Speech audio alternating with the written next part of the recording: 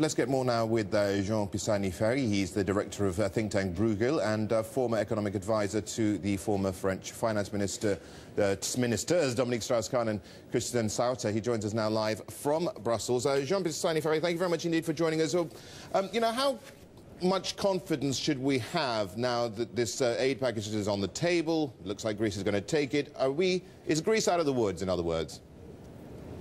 Well, it's a difficult week, obviously. It's a difficult time because, first of all, there's the IMF conducting a mission there to find out what exactly is the situation, how the program should be structured, and it lengthens the time dimension in comparison to the early commitment by the EU for 1 year. Now we're talking about a longer-term horizon. We'll see soon what are the conclusions of the IMF, and I think everybody is expecting to see what they will say.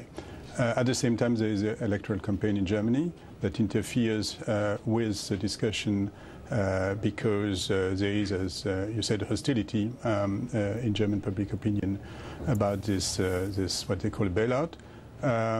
So difficult time, yes. It is a difficult time, of course, and, well, it's not just the immediacy. You're saying further down the line. How much more money will Greece need? Well, that we don't know. Certainly more. Axel Weber has mentioned 80 billion. Certainly it's a multi-year package. We are starting from this 13.6 deficit. Even if the Greeks succeed in bringing it down by 4 percentage points, that's still 9.6. That's still much higher than anything that would keep the debt ratio stable, especially with an economy sinking.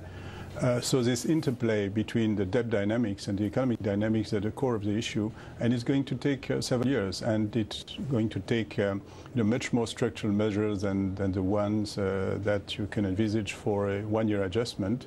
We're speaking really of re-establishing sustainability and conditions for economic growth in that country. Effectively, what you are arguing is that there has to be an entire overhaul of the Greek economy here.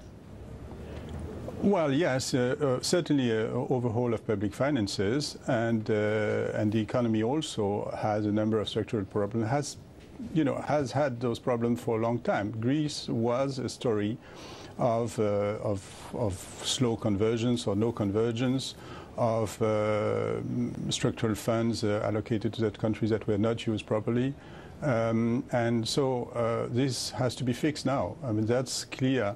That it's not about just patching up the problem, it's about much more structural responses. And competitiveness as well, that's going to be key. Competitiveness is key because throughout those years inflation has been too high.